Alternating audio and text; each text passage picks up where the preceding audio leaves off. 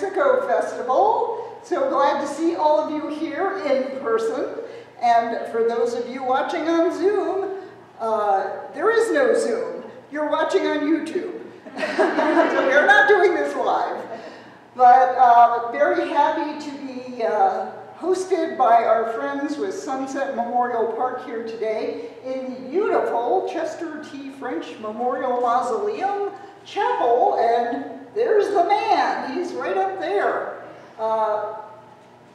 For those of you who don't know, Chester French started French funerals in, correct me if I'm wrong, 1907? Correct, yay! And it has been a locally owned funeral home ever since, and Chester started this cemetery, I want to say 1929?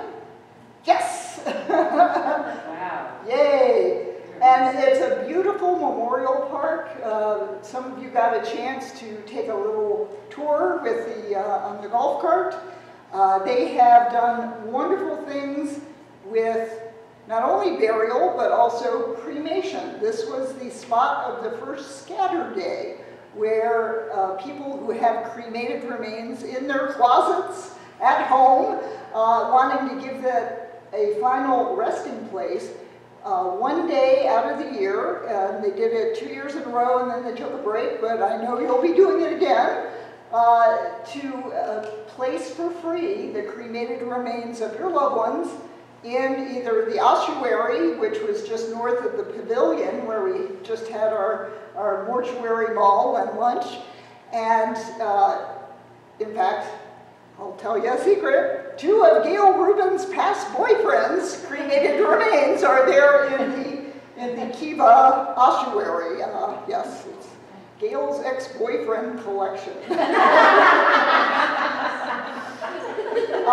also just to the east of this mausoleum, there's a rose garden, and if people wanted to scatter in the rose garden, they could do that as well. And then it's free placement.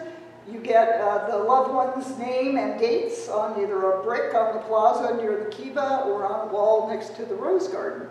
And it's a wonderful thing for people to be able to give a permanent final resting place to cremated remains because, as you know, they are portable. They can be stolen. Why anybody would want them? Nobody knows. But, you know, the urns can be very elaborate, and somebody says, "Ooh, what a pretty urn. I think I will take this out of your car if you're driving it around." It's happened here. So I applaud French and Sunset for doing the Scatter Day project. It's an idea they have offered to other cemeteries around the country. It's a great way to give those cremated remains a permanent final resting place, and then also to create a connection between those families and the cemetery. So with that background, I would like to introduce, who's speaking first? Okay. Crystal. Yes.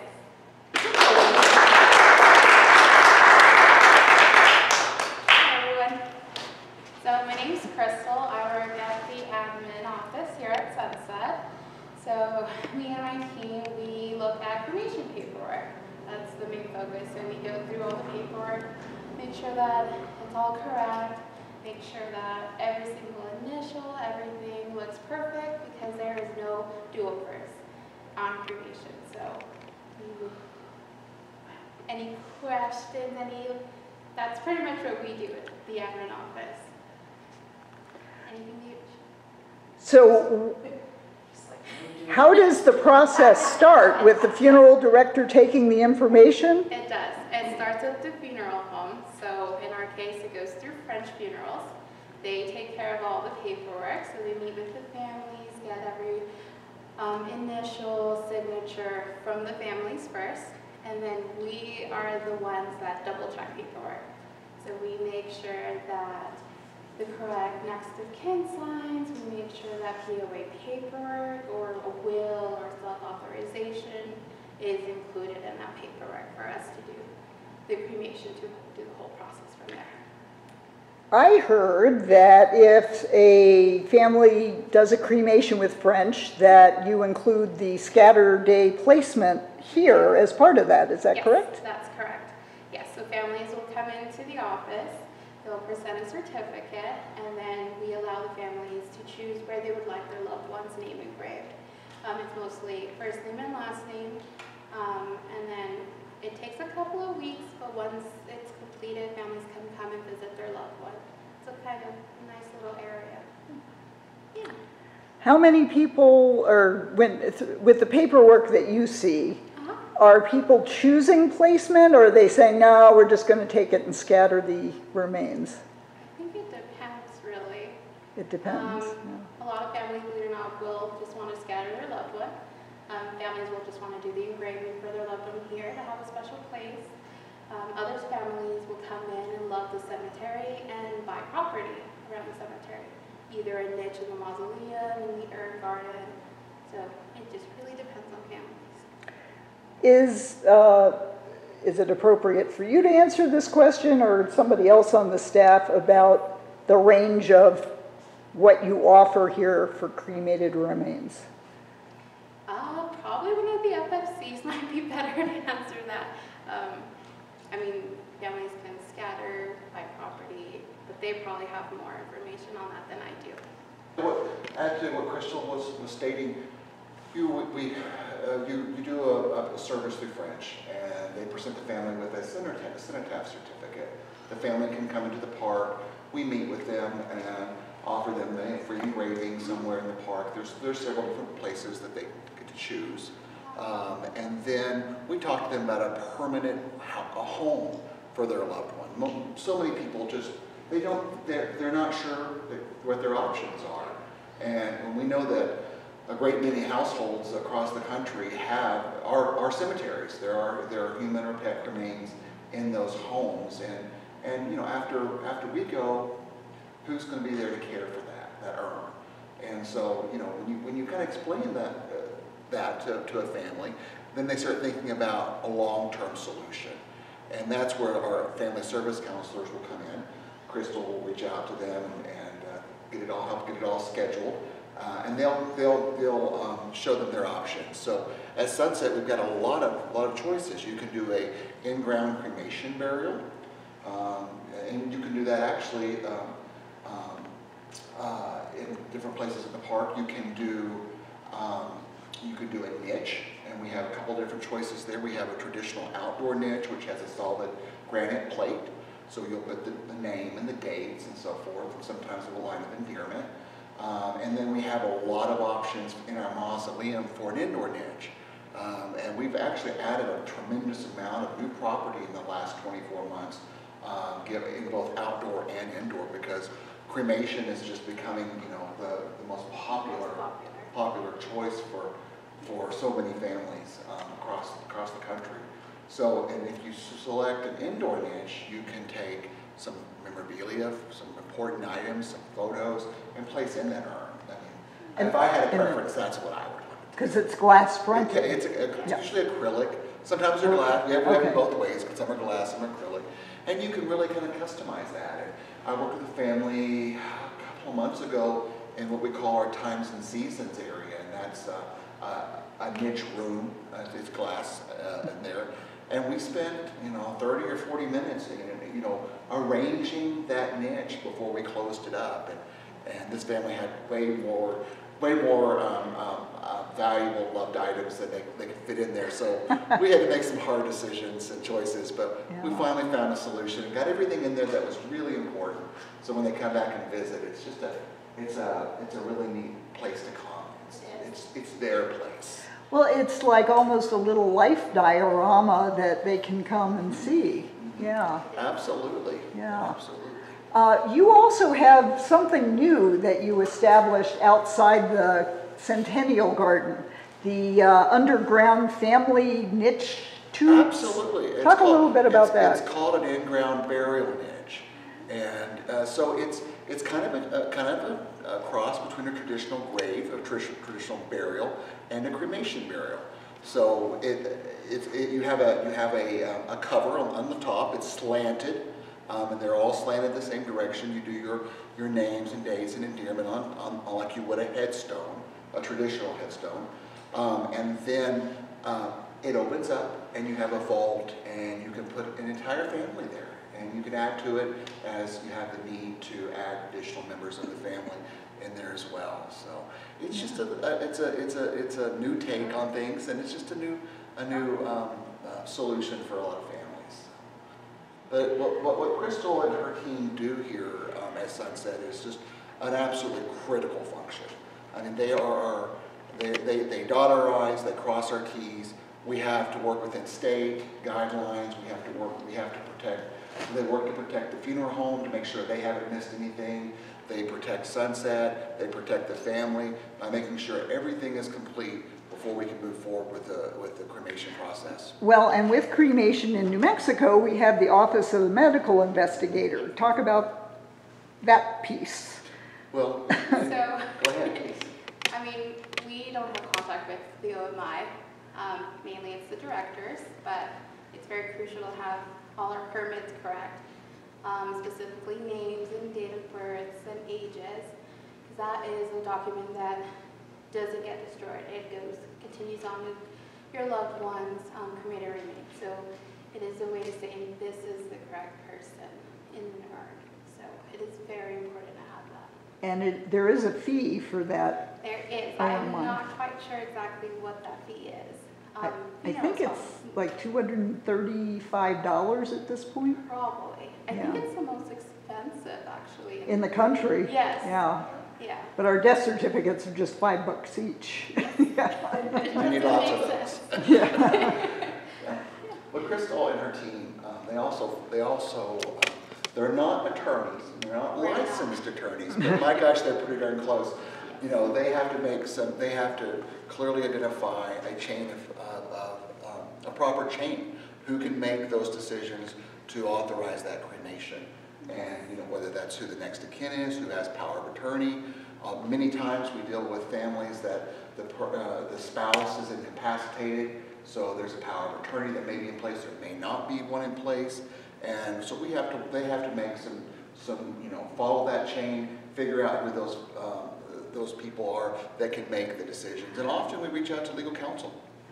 I was going to say, isn't there in New Mexico that you can sign your own cremation permit or will? Yeah. You can. And a lot of times that's done in the pre-planning process. Yes. Yeah. We will accept it as long as it is notarized or witnessed by 2 people. As long as that is completed, then we will accept that paperwork saying that you wish to be cremated. And you've actually had some challenges with people who want to be cremated, but they never wrote it down anywhere, Yes. and there's fighting family that There's gets. always those situations. Yeah. It gets complicated after a while. It does get complicated. The park's position is we tend to remove ourselves from those situations. We will present the family with all the options. We'll tell them kind of what the legal ramifications are and what the parameters they have to work within. And we allow them the time to make their own decision and come back and then we'll execute their wishes at that time. How long does it sometimes take to get that straightened out before a cremation can take place? It can take a couple days. It can take a couple weeks. We've had cases that we waited a couple months. It really, really depends. That's a lot of refrigeration fees. Yes, it It kind of seems like, Crystal, sometimes the number of family members involved.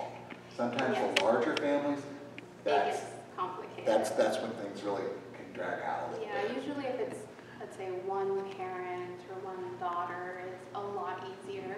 Once you involve 5 siblings, 5 kids, 6 kids, then it gets really, really complicated after that. It does. And a lot of times, and we have, we have to work through language barriers too. Yes. We serve many nationalities here at the park. So and Crystal and some of her teammates help us with that as well. So you have to kind of really take things slowly and make sure everyone fully understands everything. So. Are there local translators that you work with? Well, I speak Spanish, and so does my coworker Diana, and I think that's all we've been able. I don't think we've ever had anyone speak French or anything that we need help with. Okay. Yeah, just Spanish.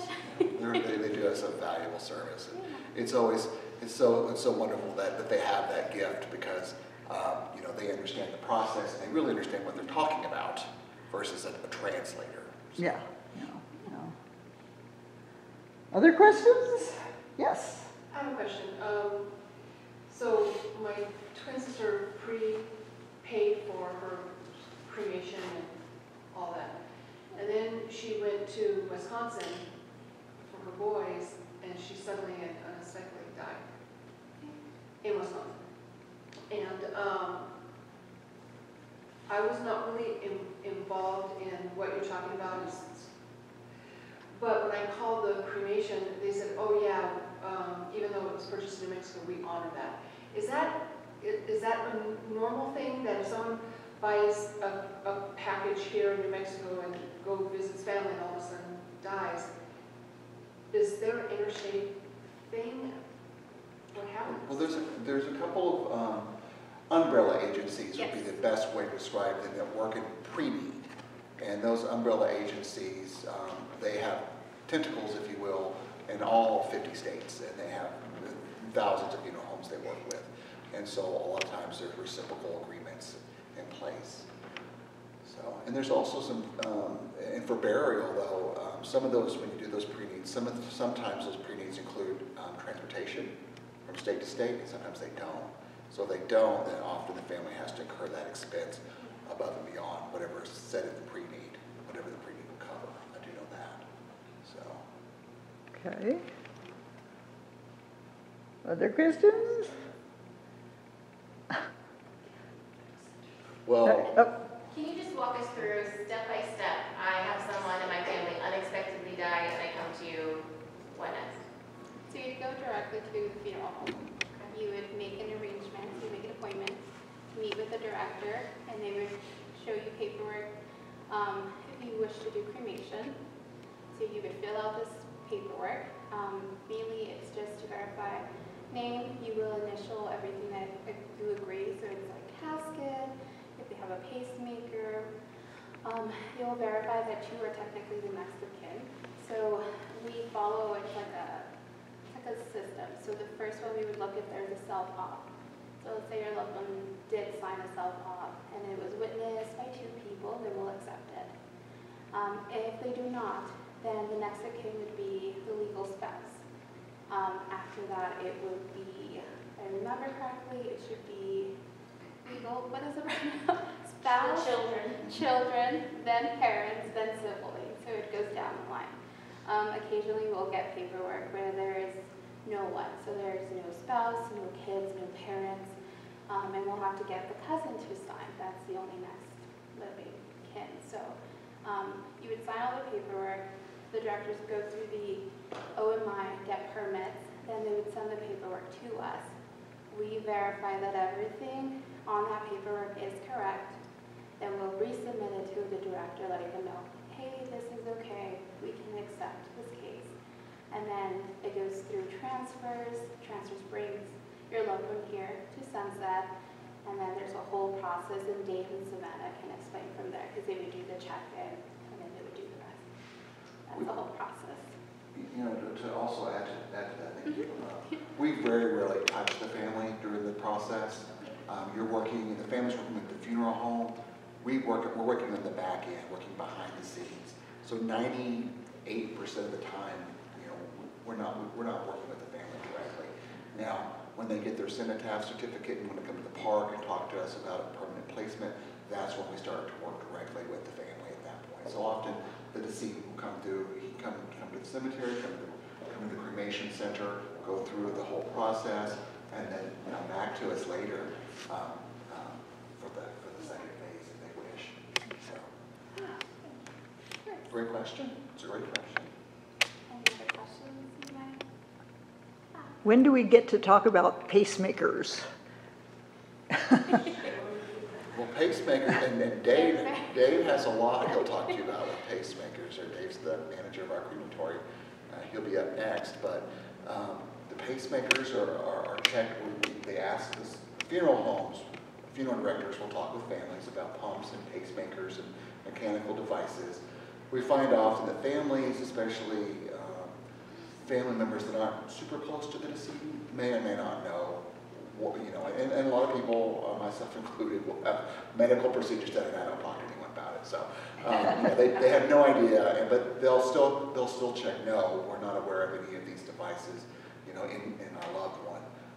But the funeral homes, they have ways of technology to check for that as well. So, but it's important that those are removed because those do cause damage and potential hazard to our crematory operators as the crematory process is ongoing. So They explode. they explode. They explode. So who removes them? I'm sorry? Who removes the pacemaker? The funeral records, though. And usually it's like the folks in the care centers and the people that do the embalming and those kinds of things, they're the ones that are checking for that as well. So we don't always just I don't believe they take the word of the family. They'll also verify, which is a normal protocol. So. Well, excellent. I can't wait to hear about the details of the process. Well, that's what everybody's really. So we know we're just the pre-talk. Right? Well, with that said, if we're ready, here come our experts.